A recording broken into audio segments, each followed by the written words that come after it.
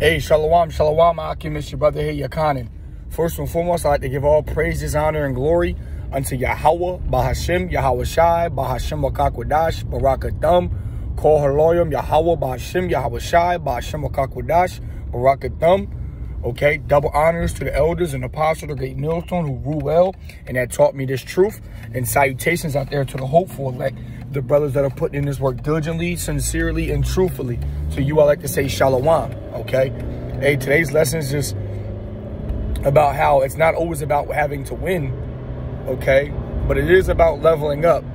And sometimes in order to level up, you do have to lose, okay? And there's nothing wrong with losing, okay? What's wrong is if you stay down from that loss, you never bounce back. You know what I mean? Because what did the scriptures say? The scriptures say a just man falleth 7 times, but he shall rise up again. But the wicked falleth into mischief. Okay? Meaning that, you know, that faith is going to get you back up. If you got faith in the power of Yahweh Hashem Yahweh Shai, all right, then you know he's going to pick you back up. But you can't just rely on him to do that. You got to rely on yourself to be able to pick yourself back up too. You got to learn to be able to pick yourself back up when shit get bad, man. You can't rely on everybody in the world. You can't rely on your boyfriend, your girlfriend, your daughter, your brother, your sister, your best friend to always pick you up, to always be there. Even the brethren, man. Yeah, we got brethren around us, you know, iron sharpens iron and whatnot and stuff like that. But you can't always rely on somebody to be able to pick you up. You know what I mean? Sometimes you got to be able to pick yourself up. Not sometimes, most of the time, for real. Most of the time, you got to be able to pick yourself up, man. In this world, in this truth. Okay? It's about bouncing back for the losses that we take. Because it ain't always about winning, man. It ain't always about winning the day. It ain't always about win. You know, sometimes losing is good because it'll humble you. It'll keep you hungry. You know, someone that just keeps winning kind of gets complacent, kind of gets lazy, and kind of doesn't go as hard as someone. It's like that person that's on the top of the hill. He don't go as hard as the person that's climbing up the hill. You know what I mean? Because you busting your ass to climb up it. When you're on the top, it's really no... You're not really going through the same obstacles as you would as if you climbing to the top. You know what I mean? So we have to understand that in this truth, it comes with both wins and losses. And we have to take them on the chin and keep it moving no matter what. All right? I always tell people, once you come in this truth and you're renewed, you don't live for the acceptance of the world. You don't live for the acceptance of the people. Like, yeah, it's cool when someone give you a compliment, you know, that's cool. But like, we don't let that stuff make us. It's in the same vice versa when someone talks bad about us or as a hater or something like that. Hey, you know, you got to have both. Yahweh Shai had haters and he was the perfect man.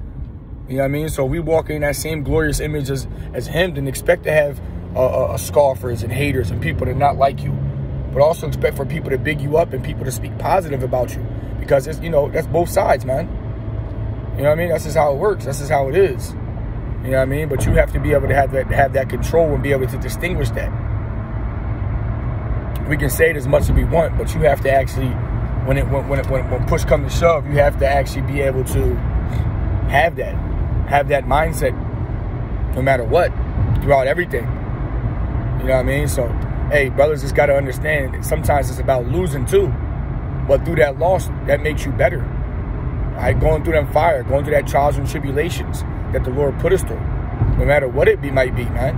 You might just be dealing with heavy demons, man. You know what I mean? The Lord just might be putting certain demons on you, man. Hey, he's either trying to get you back online or he's trying to just, hey, judge you for all what you have done. And we all guilty of the judgment that we receive, man. Ain't none of us better.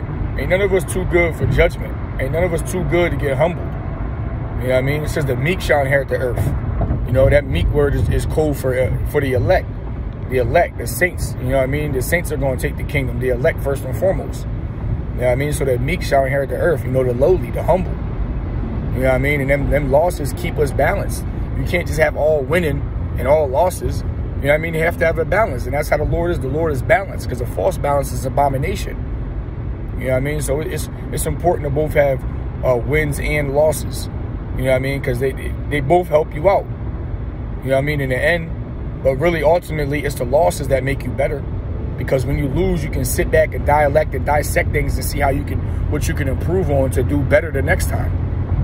You know what I mean? When you win, you don't really you're not really checking for the same things when you win things. You're not really checking for your flaws, because in your mind you already won. You know what I mean? But when you lose, you go back and be like, all right, well, how did I lose?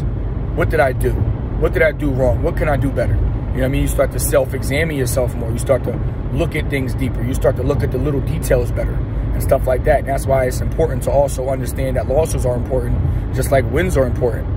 Because the losses are the things that get you back on track, that make you better, that better you up, that level you up. And best believe we're all going to take losses in this walk. Best believe that.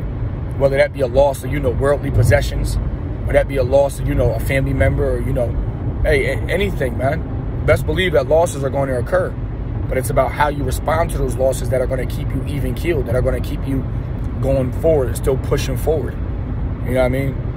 I really think that wins and losses thing is kind of like a worldly mentality. You know what I mean? People are American mentality. It's just, people are so hell-bent on winning. But, losing is what makes you better. Losing is what makes you progress. You know what I mean? Stuff like that. So just, brothers got to understand it's, it's about just at the end of the day, keeping that faith. Whether you winning or whether you losing, you got to still keep the faith. You still got to maintain the faith. You still got to be strong-minded. You still got to be sober. You still got to be vigilant. You still got to move like a sheep amongst wolves.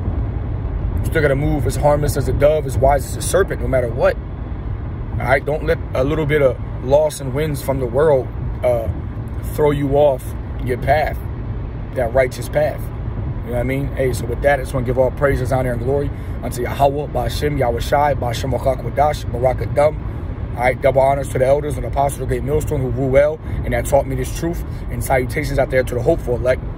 Shalom.